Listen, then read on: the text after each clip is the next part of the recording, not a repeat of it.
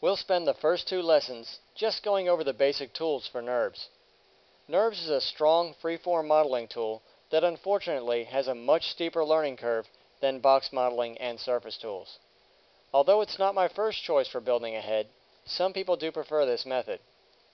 It's also a great tool to learn for building other freeform shapes, like a car, a landscape, or a flowing shape with holes in it. So let's go over curves first. Under Create, Shapes, NURBS Curves, we have two options, Point Curve and CV Curve. A point curve smoothly draws a spline from point to point, which is easy and simple.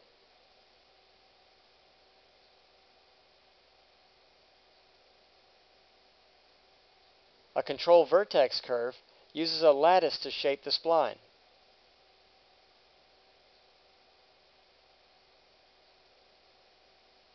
The advantage here is that we can adjust the weight of each vertex, and in many cases, create the same spline with fewer points. To do that, we go to Modify Subobject Curve CV.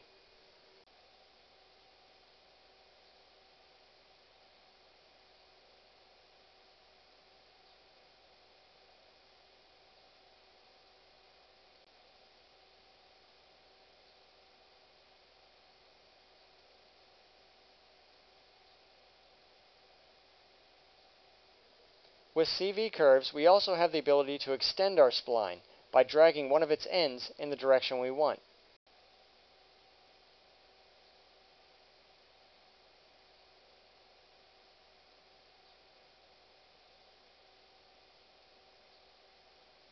We're not restricted to starting with one of these two types of curves.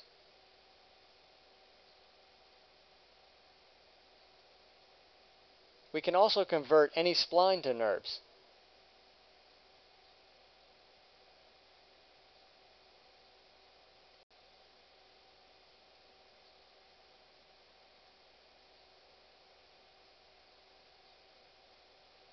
We do this by using the Edit Stack button,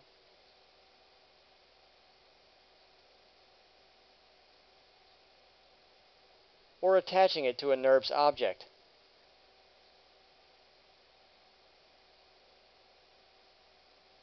If we want to attach our spline to a NURBS object without losing its original parameters, then we can use Import.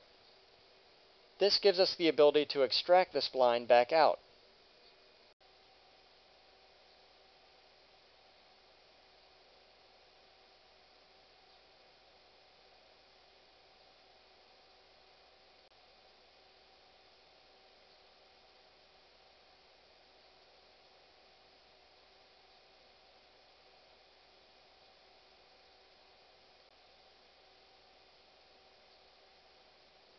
Fuse is similar to weld. When I fuse two or more vertices together, the vertex becomes purple to let me know. Now it will select the vertices as if they were one. If I change my mind later, I can unfuse them and pull them back apart. We can add vertices by using Refine or Insert. The difference between the two is that Refine will adjust the vertices before and after on the lattice without affecting the shape of the spline, while Insert will put the vertex right where you pick on the lattice, slightly modifying the spline.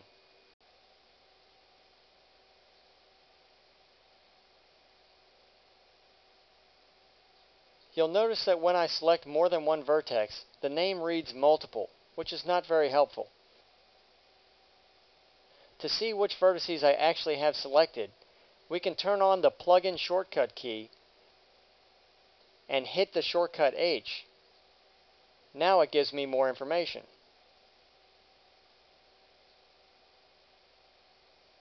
If I turn off the subobject menu, I can select this floating toolbox, which is a fast way to choose different options that are also located inside these rollouts.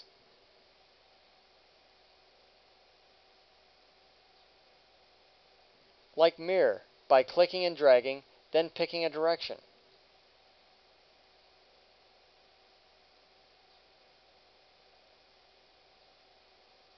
A nice one here is Blend, which creates an independent curve between the splines. As I move the splines, the blend is updated automatically.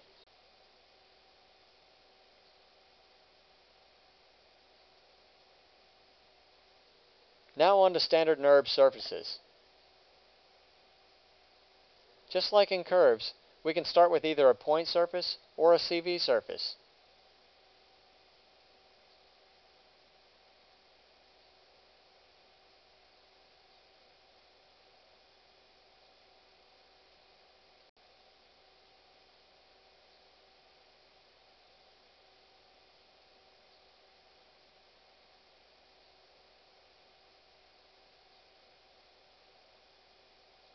We can hide, fuse, refine, and insert, very similar to the way we did with curves. If I open up my toolbox, I see that I have a lot of the same options here too, like mirror and blend. To blend, I attach the objects, then select the edges.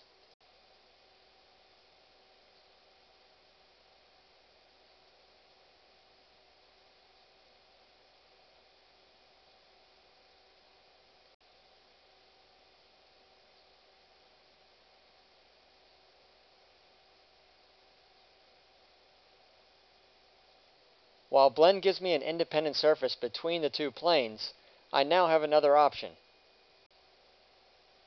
Under Subobject, Surface, I can join the two surfaces and have just one continuous surface. Although blend and join seem really cool, they don't always work. As your objects become more complicated, the less chance it will blend or join smoothly. So there's a third option that sometimes works well. It's called surface approximation. The idea is that you put your segments close to one another, and then at render time, it fills in the cracks.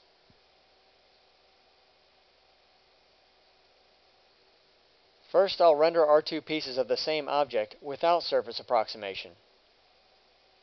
And now width. Choose Renderer and set your parameters. NURBS tend to be memory intensive, so this is an inexpensive way to get the same result as a blend. We're not restricted to starting with one of these two types of surfaces. We can convert any standard primitive to a NURBS object.